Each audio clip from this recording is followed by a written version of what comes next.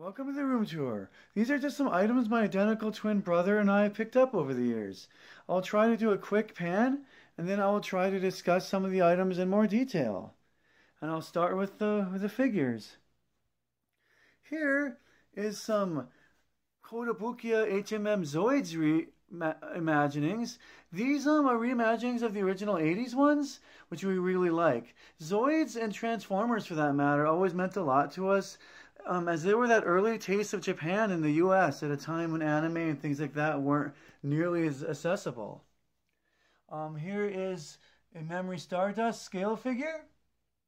And now let's do the shelf. Some Blade Runner. Here's some Prisoner figures. On the 60s show The Prisoner. Here are some Masters of the Universe Classics figures.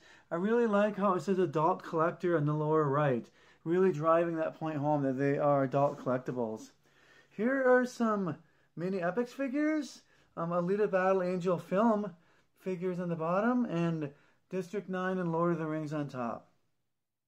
Here's a fruits basket for the new version from 2019 with a Haro model kit on top. Here is Capcom vs. SNK 2 figures and some Street Fighter 2 muscle figures on top.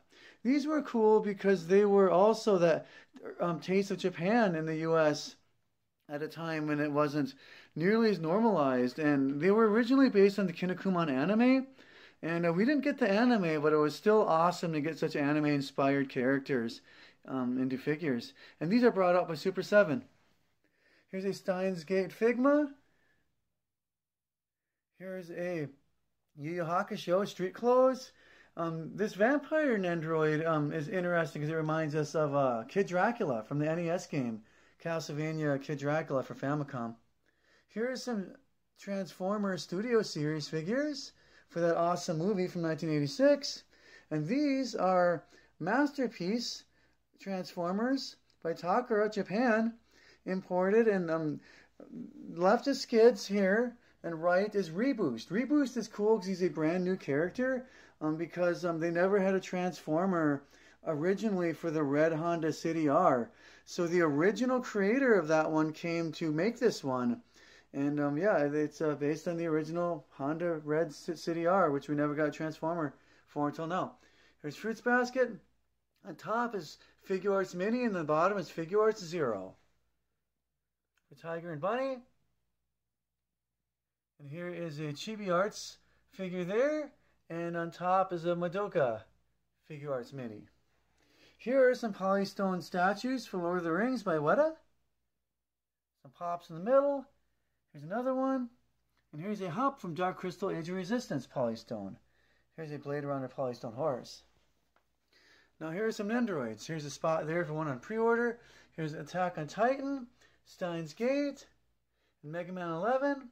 And on top here is a really nice waterproof sticker that we got from a friend in Singapore on her recent trip to Japan. Full Metal Alchemist Brotherhood, Full Metal Panic, Promised Neverland, and that same friend from Singapore sent this nice pencil board. Death Note, and here is a spot for the Invisible Man. No, just kidding. This is one we're currently waiting for from Tokyo Otaku Mode, which is from your line April. Black Lagoon, Yu Yu Hakusho, with a die-cast Tachikoma on top from Union Creative. That yellow one only shows up in episode 25 of Standalone Complex. Attack on Titan. Here's Kirby Nendoroid. This one is cool because it uses magnets.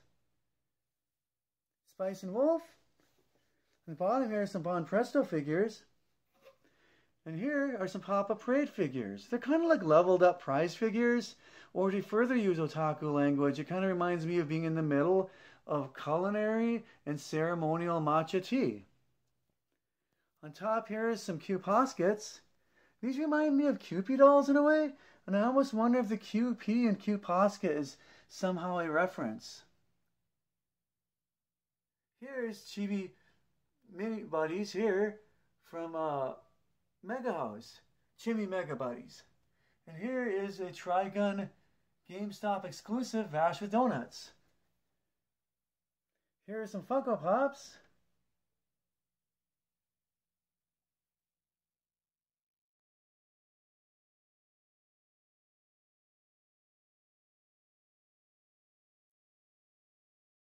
And on the floor here are some plushies. Here's a Pen plush. That one's technically on the Rebuild Evangelion films, which we don't like as good as the original series. Here's a Squeak Squad plush, some Pikmin, Pooh from Yu Yu Hakusho, and Hatsune Miku, Squishable brand. As someone who dabbles with music myself, I really like the musician type characters. Here's a Gantz DVD set. Now I'll do the table. Here are some Transformers reissues here. And in the back here are some G1 movie ones, which are like the original G1s, but with cartoon accurate colors, or more of the movie in particular. Here's a spot here for Soundwave, currently on pre-order. Here are some more standard reissues. Transformers were another example of that early taste of Japan for us, so we always had a soft spot for them. Here are some Star Wars vintage collection. These are reimaginings of the original 80s figures, but with improved paint and sculpting. Here's some Dark Crystal figures. Super 7 did these in the 70s Kenner style also. And here are some Mega Man muscle figures. That rock monster there, that was a tough boss fight in the original Mega Man. Here's some more in the back.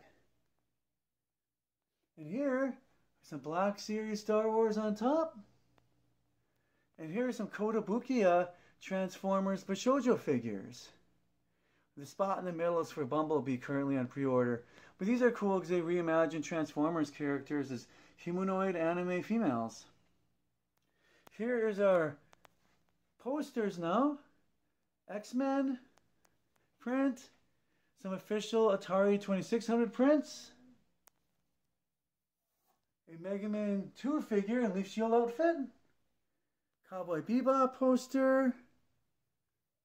Alita Battle Angel manga print.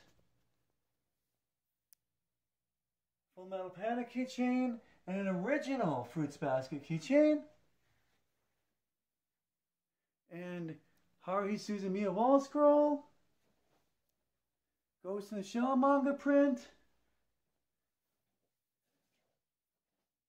And a Steins Gate print. And a Super Mario Bros. 3 print. And then here on this wall is some Castlevania Diamond Select figures. This black box for the scary boss fight in Castlevania 1. I still get shivers from that one. And a Symphony of the Night magnet set. A couple of Castlevania pops down here on the Netflix series also. So now I will do the anime collection. I'll go slow so you can see some of these. It's a little dark though. Apologies on that.